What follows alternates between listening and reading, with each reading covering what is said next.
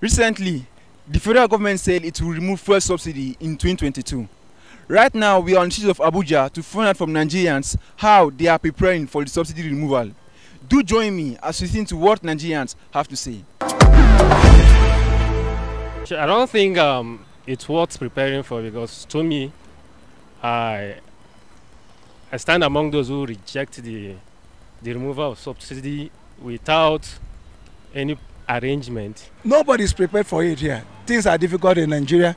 People are going through hell. Removing subsidy right now is the worst thing that you can do to the people.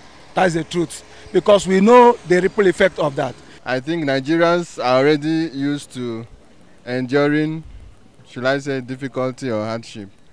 So removing the subsidy in 2022 is still like we are still going through the difficult times.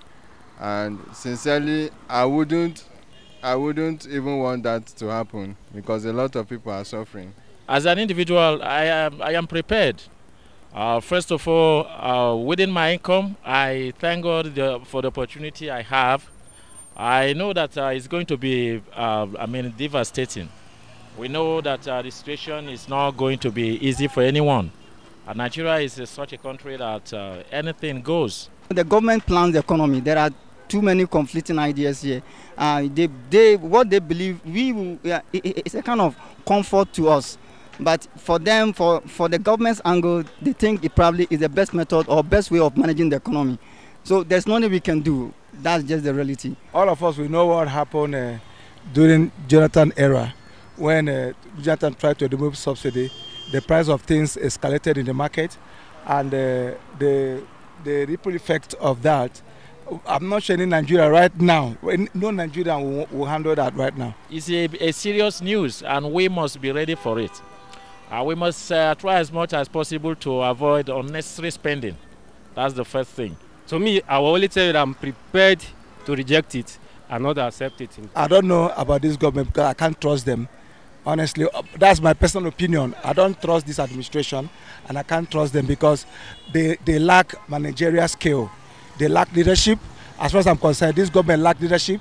They lack managerial skill. So I can't trust anything they are anything they are doing or they want to do. That's it for me. The rich are still living their lives. They are still happy. They could still afford the necessities of life, but the poor, the masses are suffering. So I want the government to look for an alternative means to generate revenue instead of removing subsidies, because the poor masses are still the ones that will suffer it. My advice for the government is to try to fix our refineries and try to encourage private investors into the refineries, so that the investors will have modular refineries, so that we'll be able to produce enough for domestic consumption. Let the government empower, be sincere to the people. That's just the word. Be sincere to the people. Tell the people what you want to do, and let your intention be right. You understand? Have your intentions, let it be right, and carry the people along. Lalajabi Taufik, reporting live for the Sun TV.